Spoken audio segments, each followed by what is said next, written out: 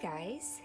Okay, so we're going to try to do a painting just using our palette knife today. You'll need your mixed media paper, white, blue, and black paints, your palette knife, something to protect the table, and something for some paint. You'll also need a couple of paper towels. The first thing that we're going to do is to take out a piece of paper from our mixed media sketchbook. I'm going to put the sketchbook away so that it's nice and safe. We're going to turn the paper so that it is landscape, because today we are making a landscape painting. We will want to go ahead and put our name on the back, flip it over. It doesn't matter which side you use.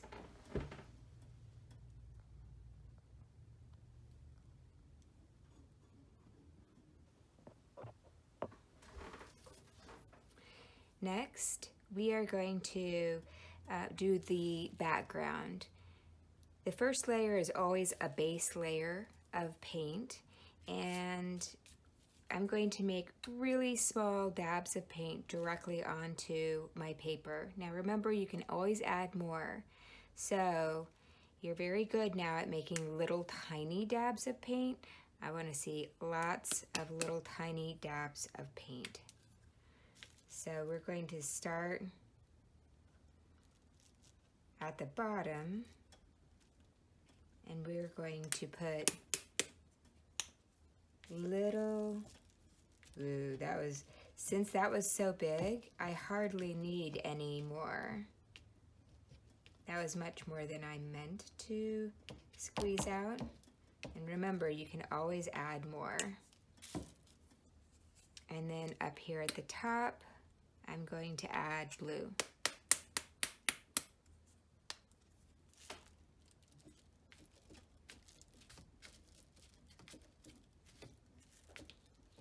It's much, much better to have less than you need, because we're going to be painting on top of it.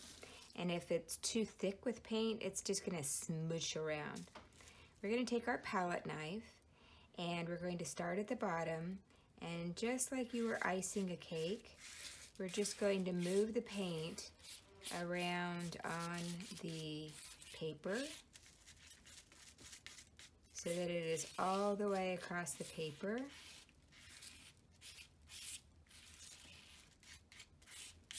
And it looks like I do need more white.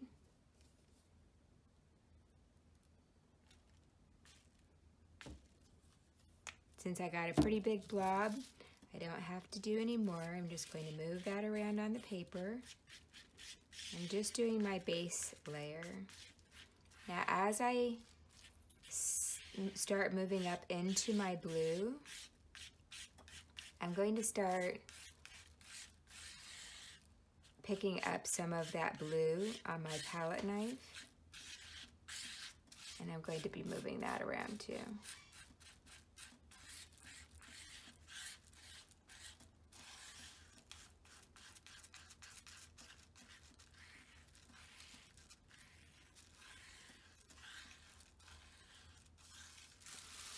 I'm going to go ahead and add just a little bit. Don't go crazy with the black because it's such a strong color.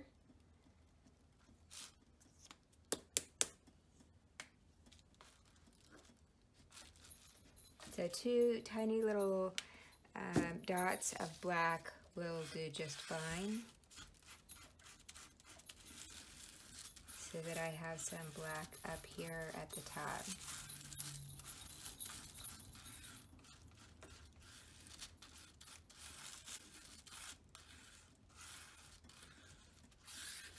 I'm going to take this.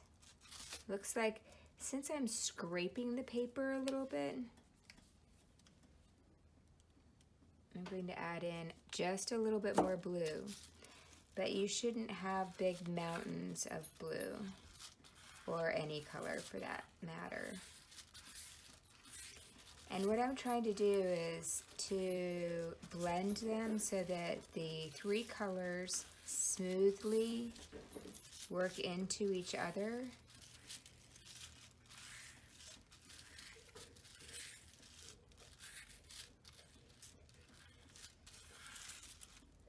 something kind of like that. Now I have blue on my palette knife, so if I were to come back down here with that blue, then it would smear into my white down here.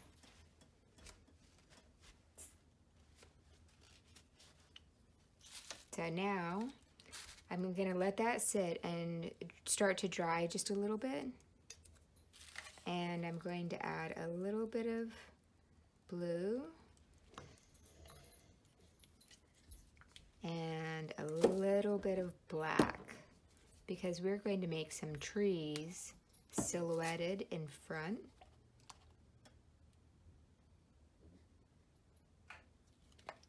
Of our background. And I'm just going to mix that together.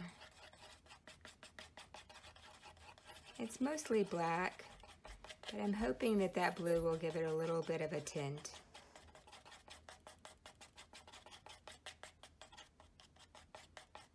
Okay, so now I'm going to make my trees, and this is the fun part.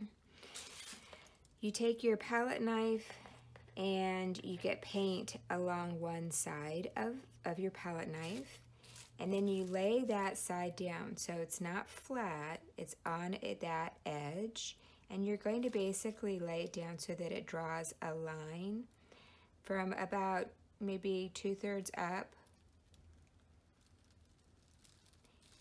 down your page.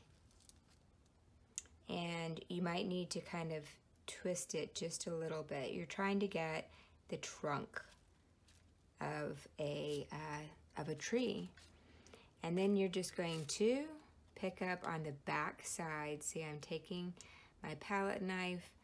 I'll clean it off so that you can see it more easily.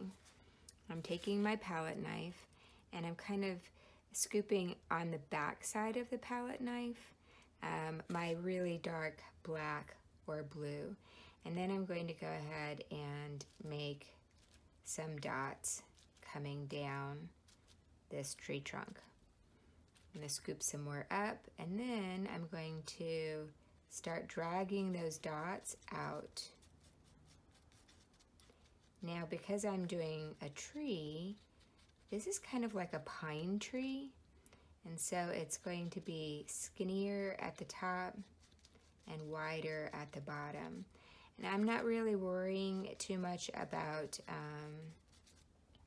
any details. I'm not worried about individual trunks. I'm just giving the impression.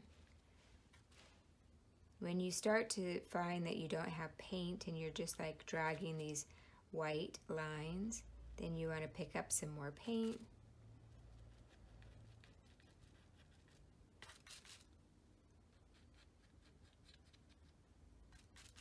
And you're just dragging out away from your tree trunk with horizontal strokes. And again, you want to remember that the bottom of the tree is much wider than the top of the tree.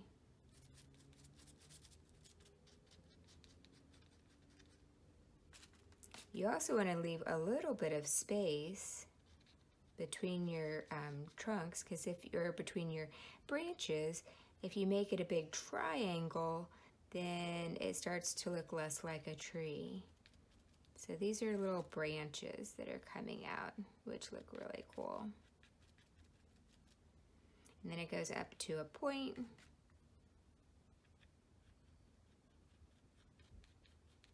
You can see I'm holding my palette knife like a pencil, kind of, instead of holding it like a shovel, holding it like a pencil, and that's letting me get the tip down onto the paper really easily.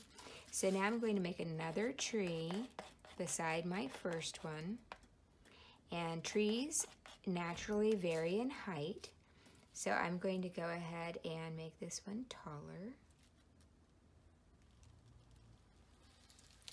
So I'm giving myself that line.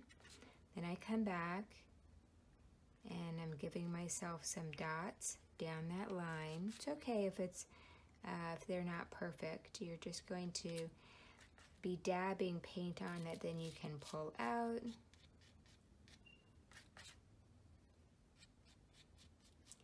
sometimes these trees, they overlap or they move into each other. So I'm just picking up some paint.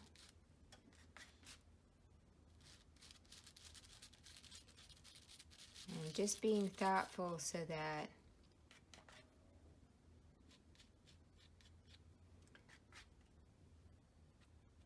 at the base, my branches are wider.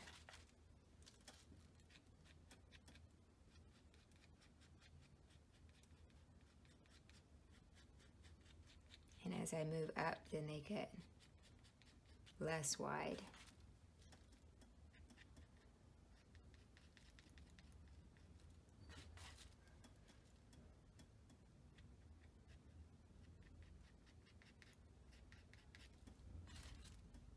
Give myself more dots so that I can just drag that paint out.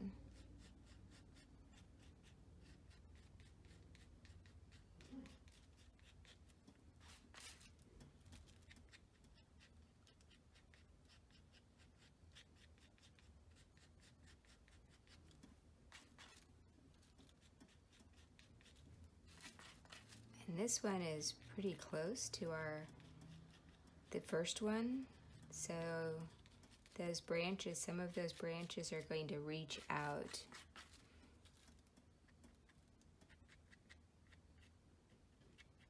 And overlap our first tree.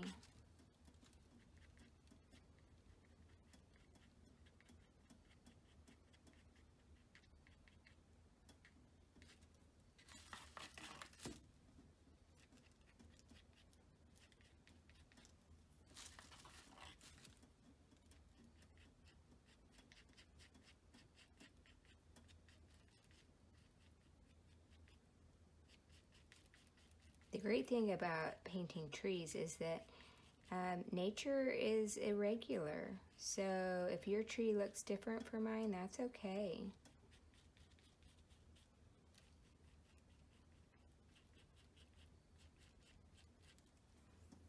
I'm going to give myself a little bit more black because I'm going to do a couple more trees.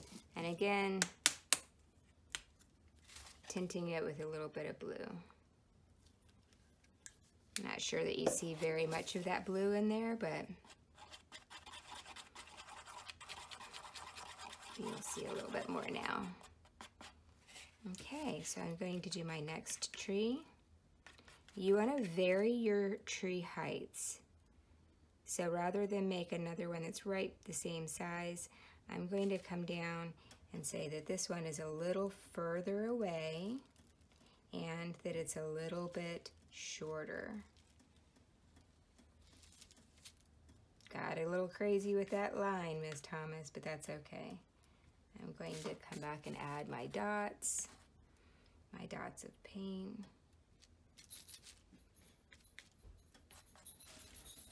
And then I'm going to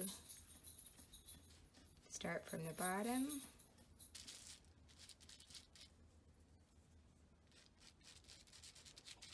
And drag those dots out. If you need to pick up more paint, make more dots.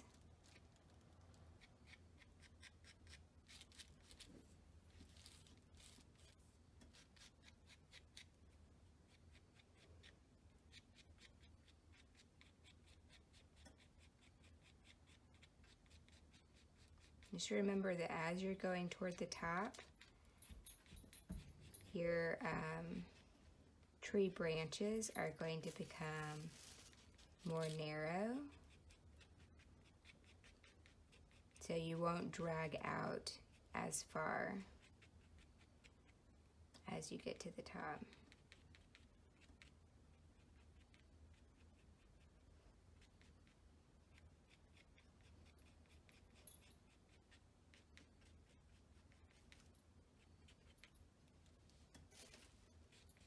And down here, we'll drag out a little bit further.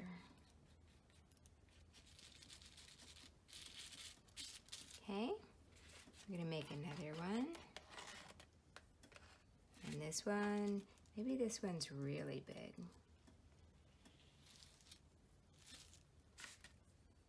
Okay. And get our dots.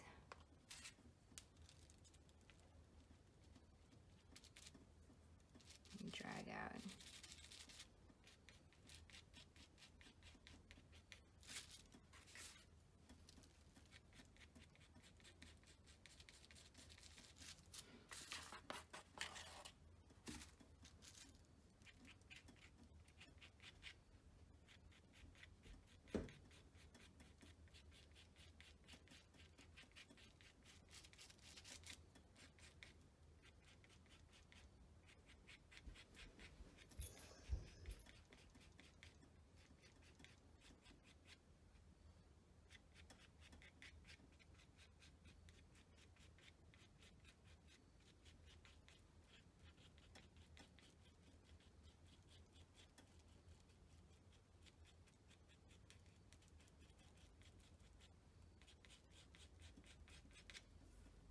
There we go.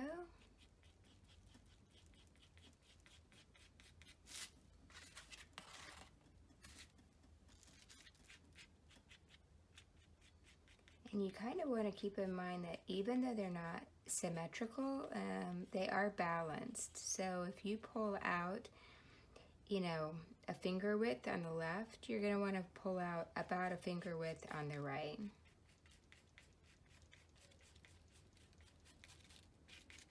Okay, so that looks really pretty good. We are going to go ahead and give it a nice connective base at the bottom.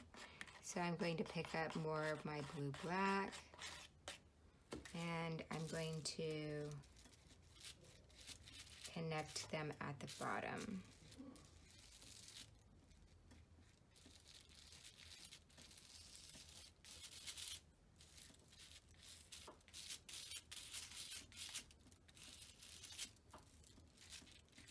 So that they are sitting on some kind of ground of some sort.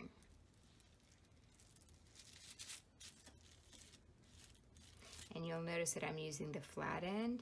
If you find yourself like scraping down to the paper, then it means that you're using the edge of your palette knife. In this case, you want to flatten it out and use the flat end of your palette knife. And if you want to, you can give it a little bit of texture down here, or you can leave it smooth. Mine's kind of going at a little bit of an angle, and I kind of like that. Now you can leave it just like that. If you would like to, you could add one more tree. It's yours to do with as you'd like, so however you would like to do that. So it occurred to me that this is a lovely evening sky, a beautiful wooded forest, and maybe it would be fun to have some stars. So if you would like to, don't have to, if you don't want to, you can get a Q-tip and the tip of it and just dab in a few dots for stars.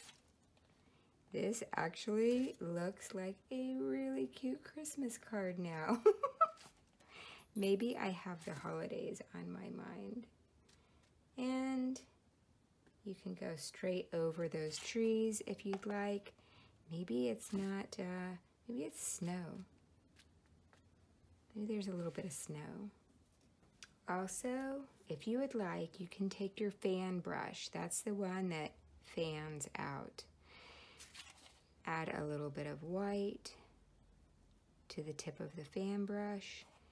And by holding the fan brush about a finger length away from your painting and holding it firmly in one hand, you can tap on the ends.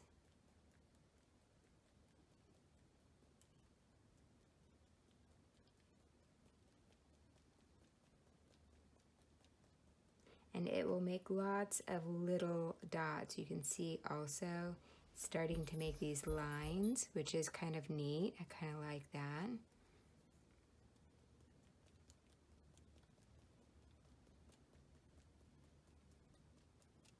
Now, this technique is definitely a bit messy. You will want to have your apron on and know that anything that's in the area, including your computer, is likely to get little bits of white paint on it. Maybe I'll pick up some more white paint. I'm going to hold it pretty close to the tip and then dab. Tap, tap, tap. You can see some of these bigger blobs came off too. There you go. Look at that. Ooh, I kind of want to do the same thing with black. Let's just see what happens. I'm going to wipe off my white on my paper towel. I'm going to pick up black.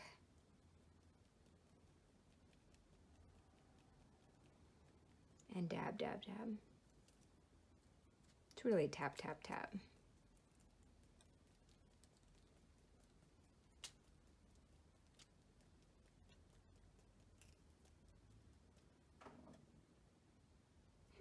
Kind of interesting. Maybe I went a little bit overboard down here.